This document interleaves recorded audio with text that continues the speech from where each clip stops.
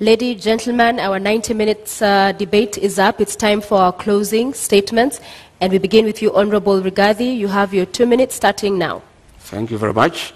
I want to ask the people of Kenya to give us a chance to sort them out and put money in their pocket.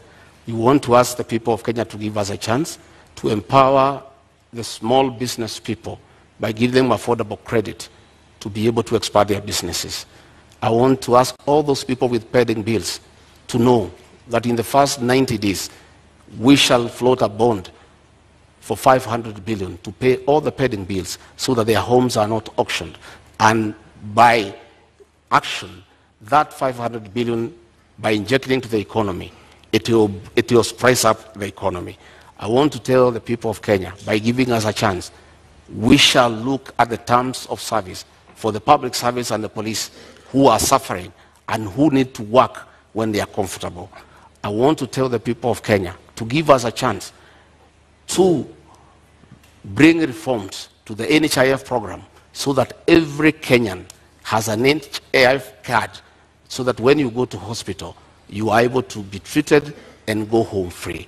I want to ask the people to know, the people of Kenya, that William Ruto and I have a plan for them.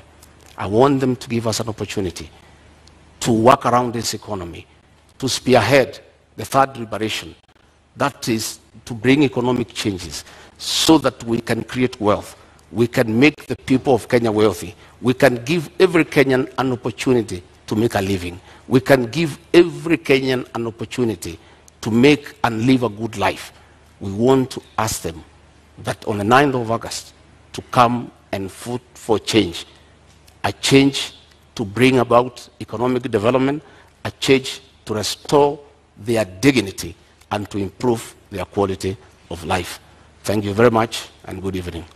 Thank you. Honorable Karua, your 2 minutes start now. I want to remind Kenyans, this election is about trust. It's about looking to see which